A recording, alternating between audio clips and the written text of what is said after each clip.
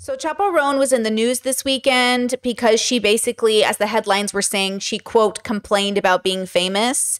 And I think that there's a conversation we can have around this that I find thrilling. And lots of celebrity females, women, did reply. And I thought that was really cool. Lots of people replied, but I found like particular ones that I was like, oh, interesting to hear from them. So we're going to go over it in just a second. But let's see what Chappell said initially to make people, have this conversation. There's two videos. This is the first one that got posted 21 hours ago. I need you to answer questions. Just answer my questions for a second. If you saw a random woman on the street, would you yell at her from the car window? Would you harass her in public? Would you go up to a random lady and say, "Can I get a photo with you?" And she's like, "No, what the f-?" And then you get mad at this random lady?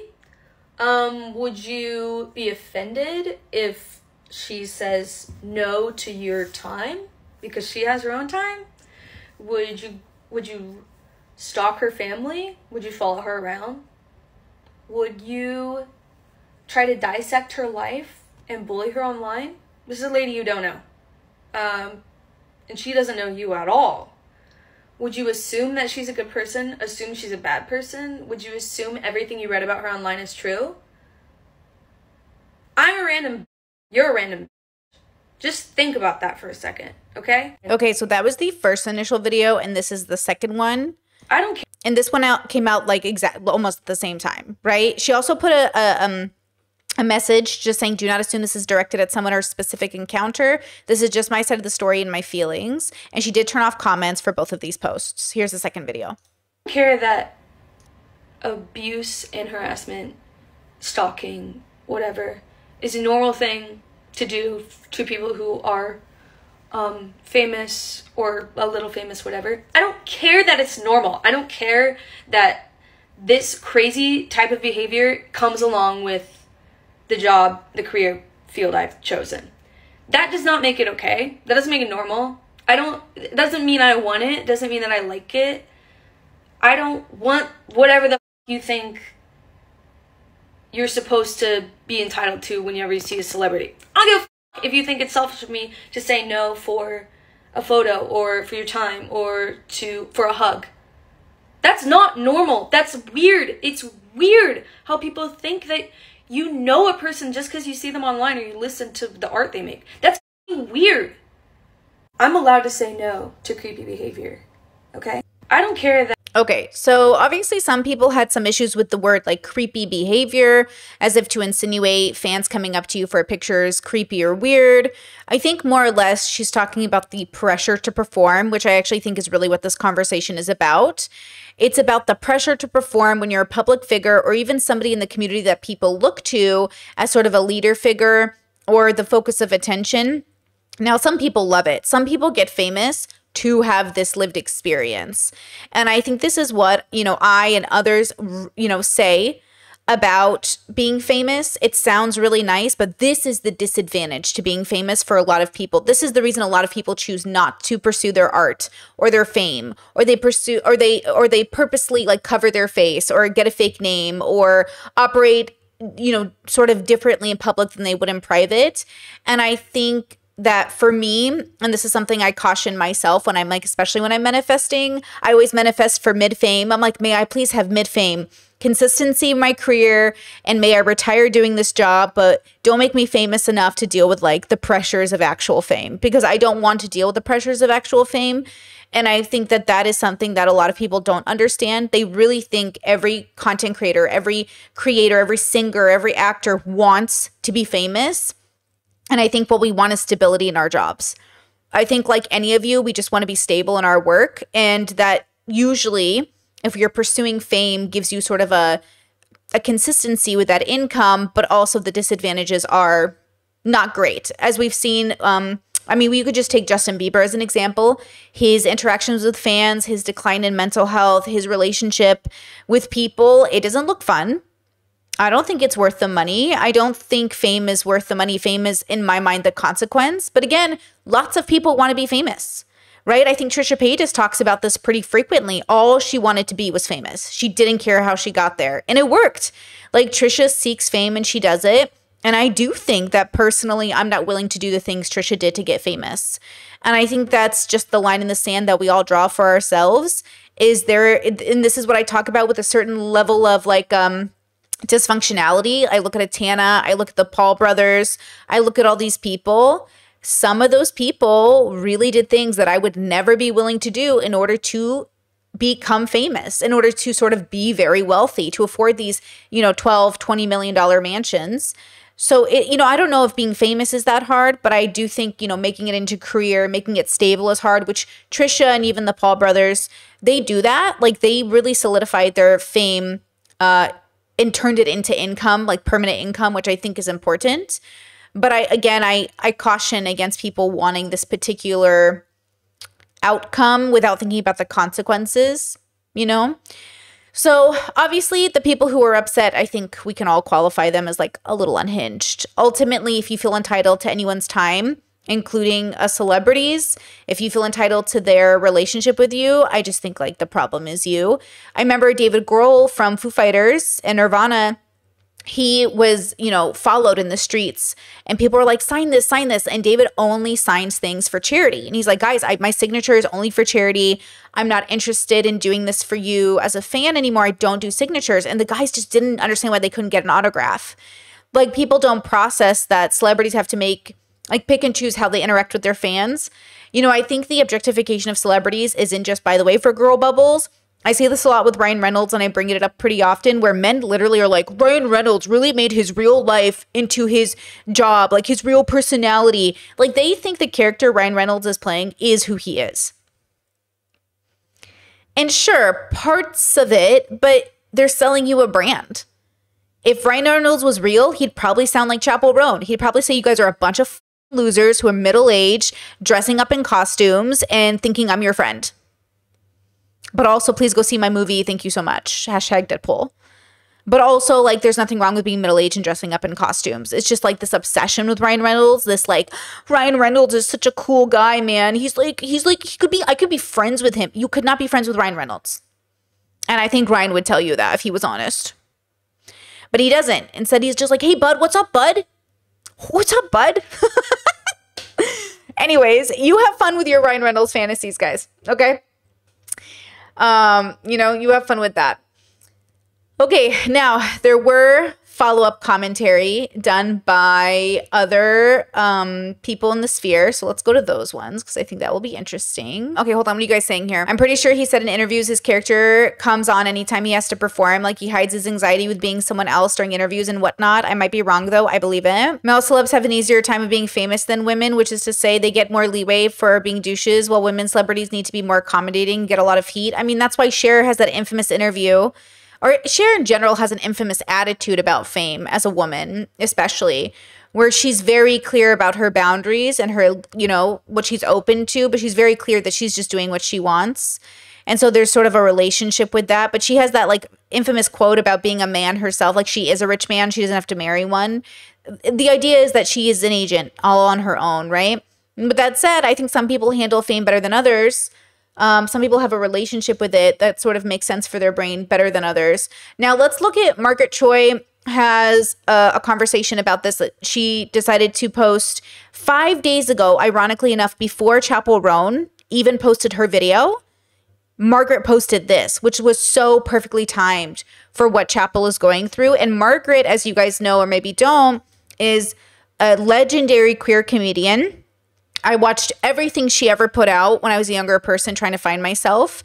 I heavily considered becoming a comedian myself. Obviously, I was meant to be a YouTuber, but I was wondering, like, what am I supposed to do, And she has something to say. This is so funny. She literally came out with this 5 days ago, before Chappell's video, which is kind of insane. So here it is. I've been in show business for about 42 years, and what I noticed is that the people who were the most talented, the most brilliant, the most beautiful, didn't make it. They dipped, because I think there was something about it. I think that when people are truly exceptional, what isn't exceptional is their stamina. And the people that did make it were people who just stuck with it and also didn't allow the opinions of other people get in the way of their dreams for themselves, which is a big deal, you know? And so a lot of times, like, I think like the people that I've seen that were like the most star-like, you'll never know about because they just, I think we were born that way. I mean, there's a couple of exceptions, like the rare exceptions, and but for the most part, it was the people that really just stuck with it and made their dream bigger than anything else in their life. So that's just my advice.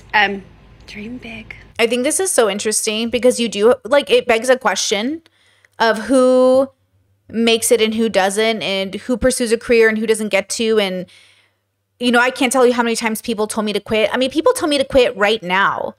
Like, people will literally write me messages and be like, I don't get why you still do YouTube. Like, you literally are, it's not working. Because in their head, for it to work, I would have to be famous or popular. I have a big program, or there's something about versions of success that in my brain, I'm literally trying to avoid. Like, the irony is I'm trying to make my dollar bills go up, not necessarily my fame. I'm trying to make my money go up, not my popularity. And that's my business strategy because I'm a pretty private person. I really like leaving the house and not worrying. People don't think about the fact that, like, when I'm with other YouTubers who are much, much bigger than me in status, they will avoid going to certain parts of town because they don't want to have to deal with maybe meeting up with fans or people recognizing them. I don't want to have to worry about that. And I used to, you know, have that feeling slightly in Seattle because people would recognize me a little bit more. But since I'm not in that kind of a place, I don't have to think about it. And that's kind of by design. You know, I think people forget that there are different levels to everyone's career. And you have to decide what game you're playing. Some people are reaching for the stars, like absolutely famous, recognizable everywhere they go. And other people are just looking for something a little bit more middle class. You got to ask yourself what game you're playing. Some people said Chappell obviously really liked what she was doing before, and she just wasn't prepared for fame, which I think is valid. Like, maybe she wasn't sort of made for fame, but also you might not know that until you have it. Everyone, you know, a lot of people think fame sounds amazing. What could go wrong? You feel trapped. You feel like you're in a cage for some people, not for all people. Okay, now let's look at Drew. Drew also chimed in. I want to talk to y'all about something serious and also topical. And if there's time, sure, I'll drag a man. Fuck it. You know what I mean? Anyways, a lot of people have been commenting on the video or DMing me personally, asking me my thoughts on Chappell Roan's videos that she just posted today. If you haven't seen them, please go watch them. The gist of the videos, though, is basically her saying that she doesn't like being harassed in public, regardless if you're a fan or not, and how it makes her really uncomfortable and she shouldn't have to get used to it, which I, first of all, 100% agree with. Now, I assume a lot of people are tagging me or asking me my thoughts on it because she was on my show, The Comment Section, and we talked about that almost the entire time. We went into extensive detail about how she has been struggling with this aspect of her, like, meteoric rise. And now that she's put it on TikTok, I'm seeing a lot of discourse about it, and of course people are asking. So I'm going to tell you my thoughts, but I need you to keep two things in mind, right? First things first. This is not me saying in any way, shape, or form that I am of the same caliber of fame as Chappell Roan. She's an actual celebrity. I am but a I think Drew has more followers on TikTok. So, I think than Chappell does, right? Am I crazy? It doesn't matter. The point is, Adele, Elton John, huge celebrities have mentioned Chappell recently. And I think that must be intimidating too. Like, in some ways, these big celebrities calling you out is like an oh my gosh, like I'm being recognized.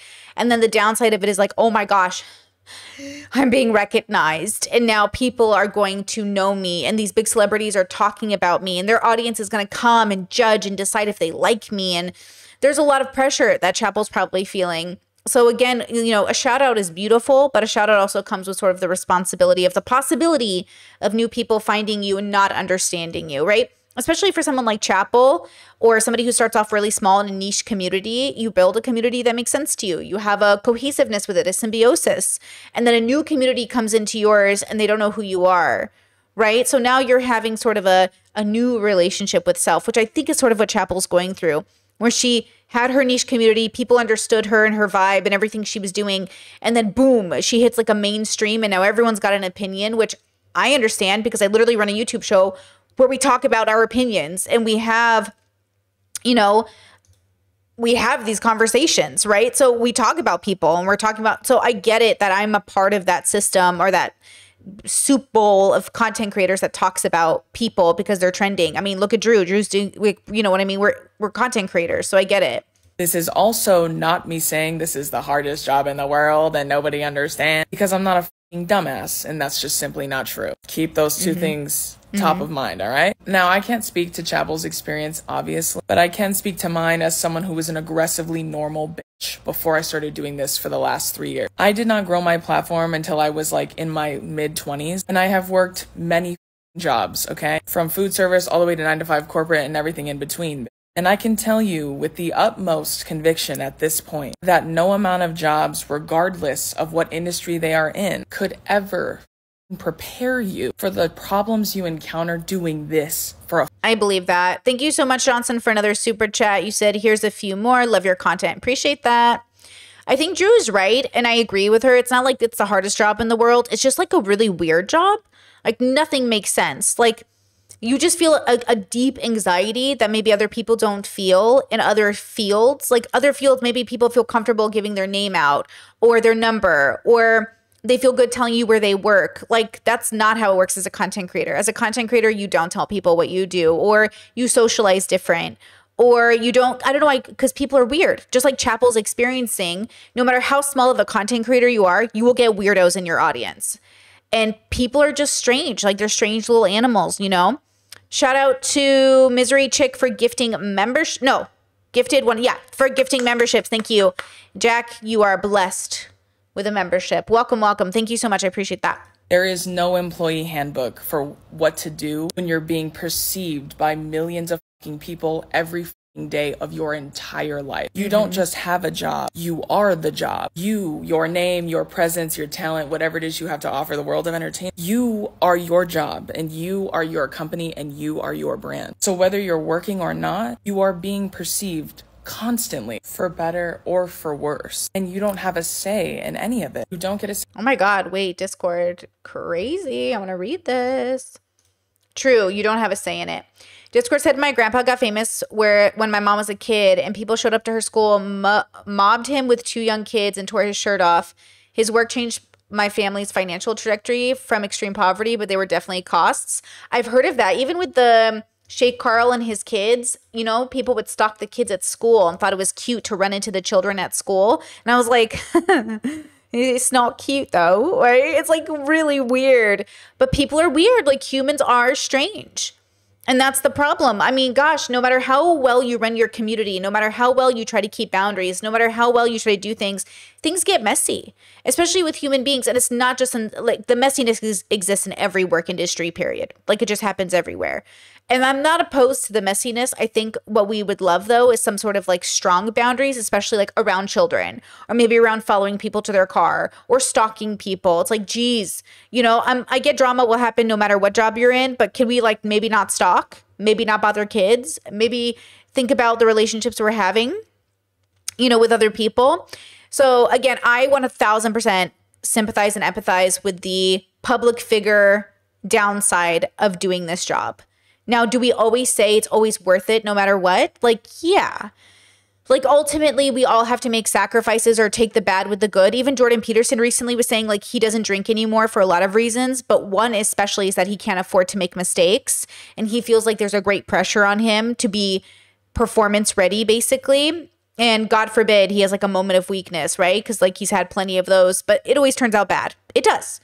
And I think that he's right to some extent that it can be very scary and it can be very hard to decide how to do this job without feeling like you're also putting your family at risk or other people in your life, which also sucks. But okay, let's go back to Drew. Saying how you're being perceived, and you don't even get a say in how people treat you in public. Like, for example, for me, I've had to change doctors 3 times. I've had to change gynecologists twice. I had to change my bank twice. I once had someone ask me for a picture when I thought my dog was dying on an operating table. It was someone who worked in the veterinary office. Do you see what I'm saying? Even recently, someone said that I was really rude to them in an airport because I told them I'm about to miss my flight. I'm sorry, I can't talk. And this is just a side note, but the reason I was running late for my flight that day was because TSA rejected half my family and was being really racist towards my family. So my family was very shaken, very unhappy, very afraid, and we were sprinting to a gate and someone tried to stop me. And I feel like when public people try to have these conversations, there's always this undertone of like, oh, Yeah, exactly. Because people who aren't in this position and they've never known anyone. See, I've known enough people in my life who have had some form of fame to know that it comes with a huge price, and that price is usually privacy, and that price is people hating you because they feel entitled. As introspective as I'd love to think everybody in my audience is, I've had enough problems with people to know that's not the case.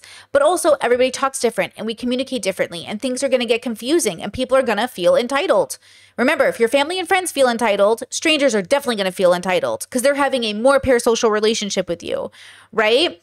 So this is the problem. Like, I know this happens. I've seen this happen to other people where they are rushing. They have to go, what about, excuse me, Kevin Hart had to go to the bathroom.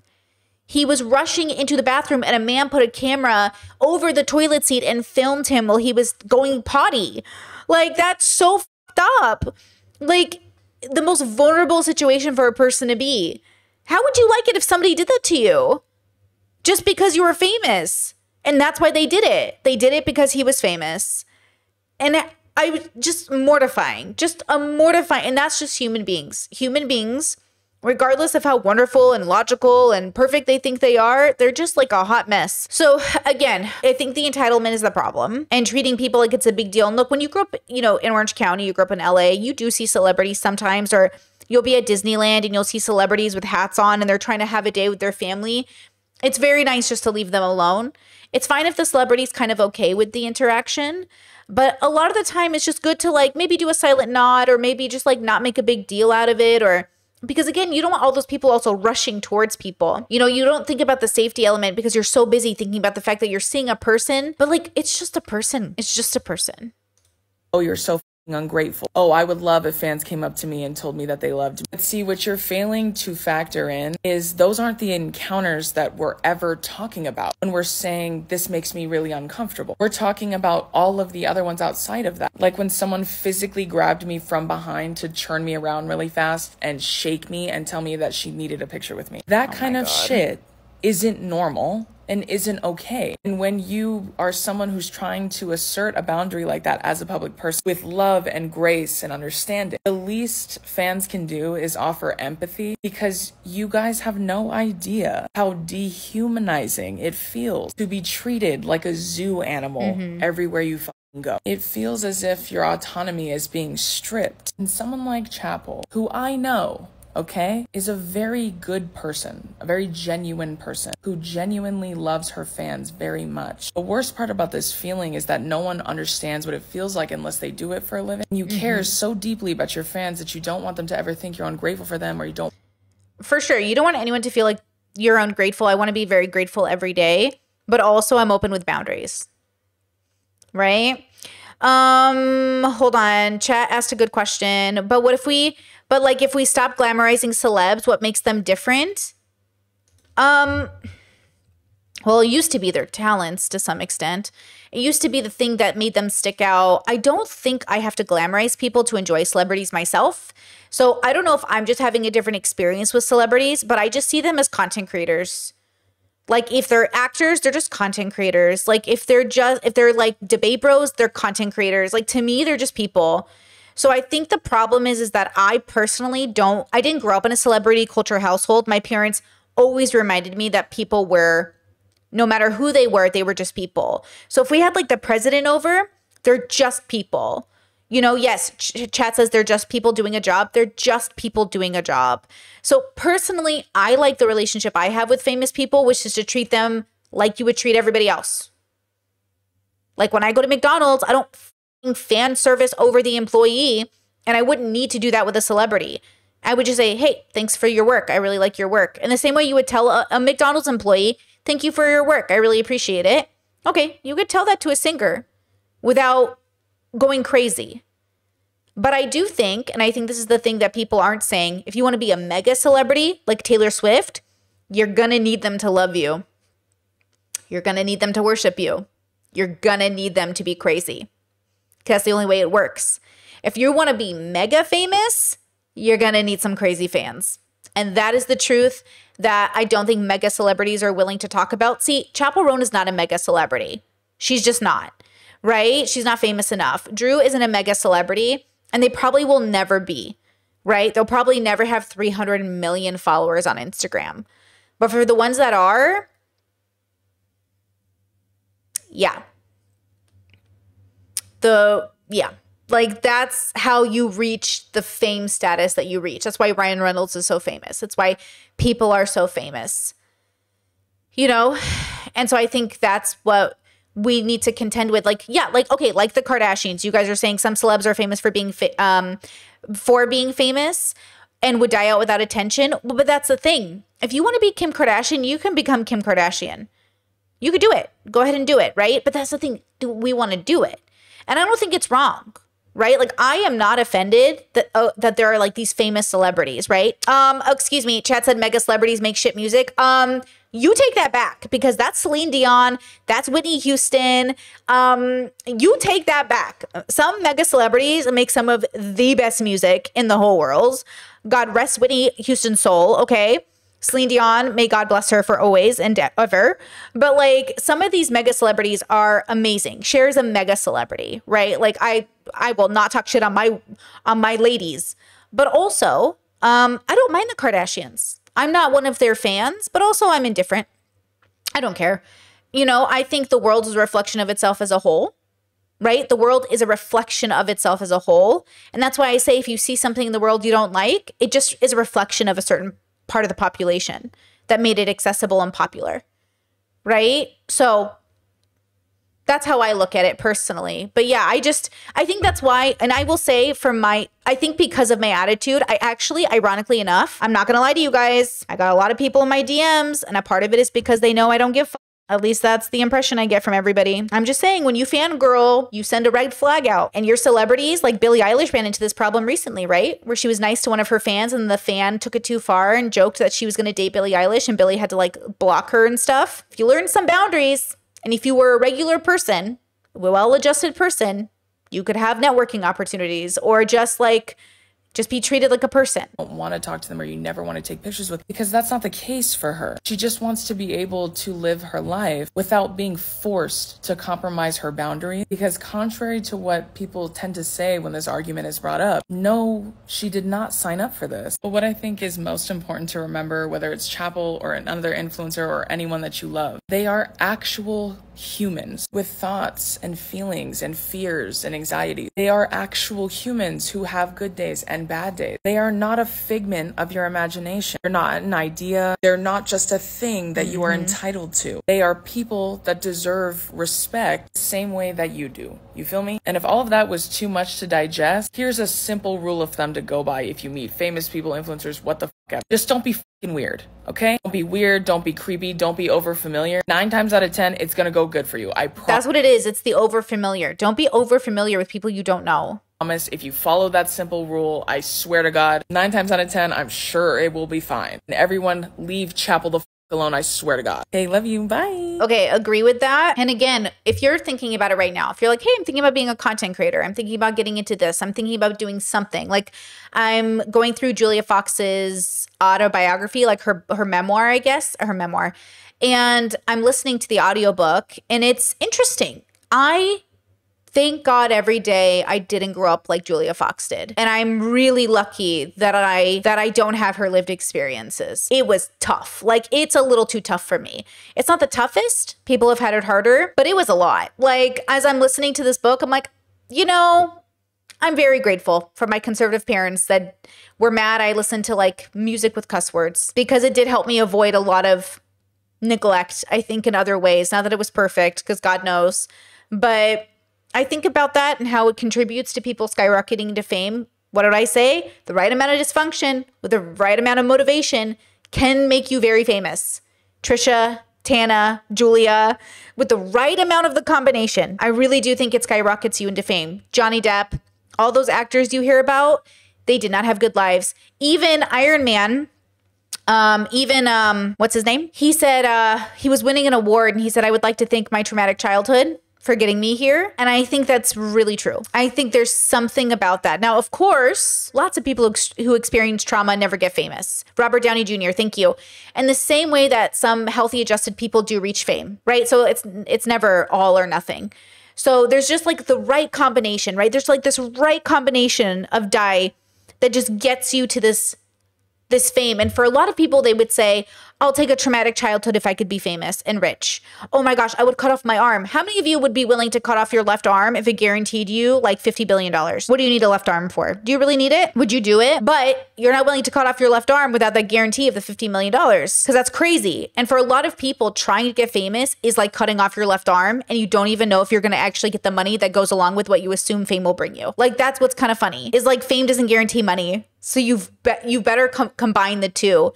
I mean, look at Kanye and all these other people. They're famous, but they are running out of money. What's that big rumor about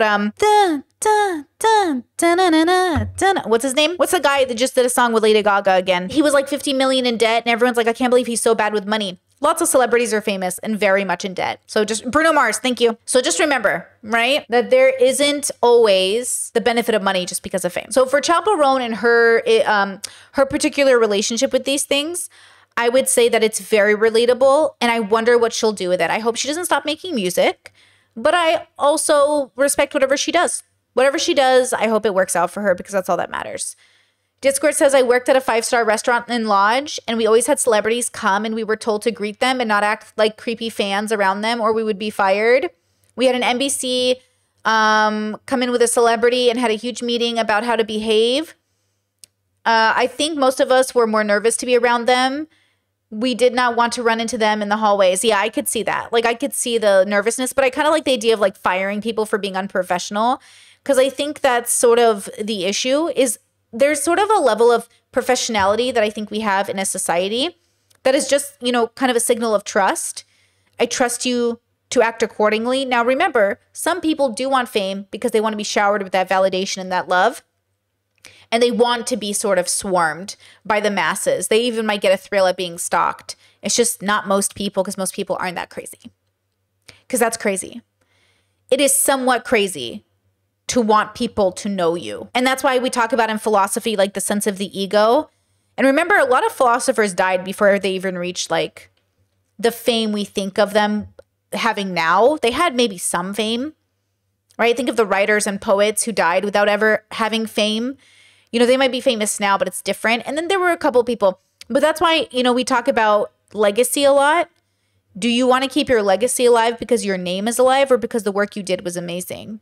Are you proud of the work you did, or do you want to do work that's so good your name gets recognized? And then there's those of us who just want to stay on earth for the time we're here, create something beautiful and peace out. I think Chappell Roan's probably in that category where she's just doing stuff that means something to her and she's going to peace out. But I think that's a very important question to ask yourself, whether you're a teacher or a nurse or a mom or just a person in the community.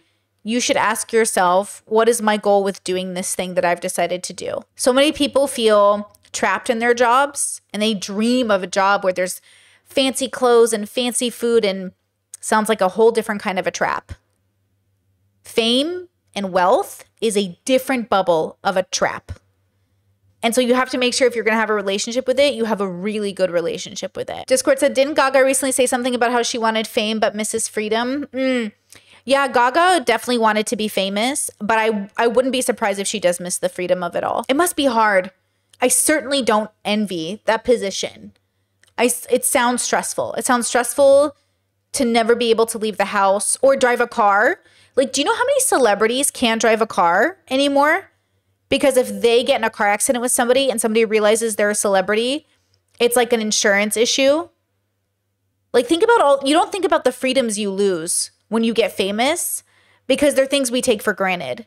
Like being independent, leaving the house whenever. Just being able to take a walk in your neighborhood. That's why celebrities also move to gated communities or they move to places where they can take a walk and they're just in a neighborhood full of celebrities. So then the irony is you look at these celebrities and you think, why can't they just like live in a normal neighborhood? Because you won't let them. You won't let them. I was watching my realtor show on Netflix and there was a football player and he saw a house in Newport And he said, hey, I love this house, but I need it to be in a gated community because of my level of fame. I'm concerned about people showing up to the house. And that's a different budget. Like, you better hope that if you become famous, you're rich enough to buy security, or you're rich enough to get into a gated community, or you're rich enough to move to a place where people don't know you. I think that's the thing that people take. They don't understand. Like, if you get famous before you get rich, that's a pretty scary position to be in. You just have no protection, you know? And then when you're rich, you have to spend all that money on that protection. Sounds frustrating. Oh, sounds frustrating. The entitlement reminds me of the Kidology stalker situation. The entitlement just comes from a place of thinking you belong in someone's life in a way that I think is deeply misunderstood by your own perception. It's very confusing to me how people do this, regardless if they're fans or friends or whatever. But there is always like a sense of entitlement in people's lives, right? There is a sense of entitlement that comes from, I think, I don't even think they're malicious all the time, but I think some people genuinely want to connect and they feel really like they know something about somebody. But all they know is their perception. And that can be very convincing that you know. It can be very, very convincing that your perception is so good you know. The inner workings of a person. But that's the lie we tell ourselves. I can read minds. You can't read minds. You're just hoping you're right. Which is why they say never meet your heroes. Because when you do, you realize how wrong you were about them. Also, I think something that's important, right, is anyone can be famous now. And it's not just for celebrities, right? You can be a regular Joe and hit fame like Hakatua Girl, right? Chat mentioned her, or just other people. This is why I say with peace and love, unless you are making money on social media, why would you put your face in the public? You guys got to tell me, what is the reason you want to put your face in the public? This is like the downside is my face matters. The downside is that I've decided for it to matter. It's too late. I can't make content now without a face. Like, people know my voice. Like, I mean, it's to the point where I'm sure you guys all know streamers' voices. Like, I'm pretty sure I don't have to look at the computer to know tomfoolery's talking, right? So I'm just dying to know, right? Because if I could go back and redo my career, I would be faceless. That is the one thing I would significantly change about my life, is I would be faceless. That is the one thing that I wish I had done. I wish I was just another faceless YouTuber who created, like, I don't know, a brand. I probably would have in some ways been more successful than in others, just because, like, there's a lot to an image, you know? Kind of interesting. But at the same time, obviously I'm very happy with how things have gone. Do you regret doing OF? I don't regret doing OF. I still would have done OF and I still would have done Instagram. I just wouldn't have made my face the focus. I would have done art. I would have probably drawn. I would have probably done very specific kinds of art because I still love the art that I do. Like, I'm really proud of my OF shoots. I'm really proud of the work that I do. I'm really happy with the stuff that I create. And I think I just would have figured out how to create it without my face being important. And I think that would have been really good, you know? I think that would have been so much fun, but it's too late now. So now it's just like you got to make the best out of it and enjoy it for what it is. But yeah, if I could have gone back, I would have done the same work that I'm doing. I probably would have, drawn or painted or done something different. But man, I was 19, I think, when I made my first video, maybe 20? Maybe I was like 20 or 21. I've been doing this for a really long time. Chad says not having social media is very nice for my brain. I love Googling my name and nothing comes up. I love that. I love that. Oh, that's so funny. That is kind of comforting, huh? There's something about it where I know there's probably a lot of joy in being famous.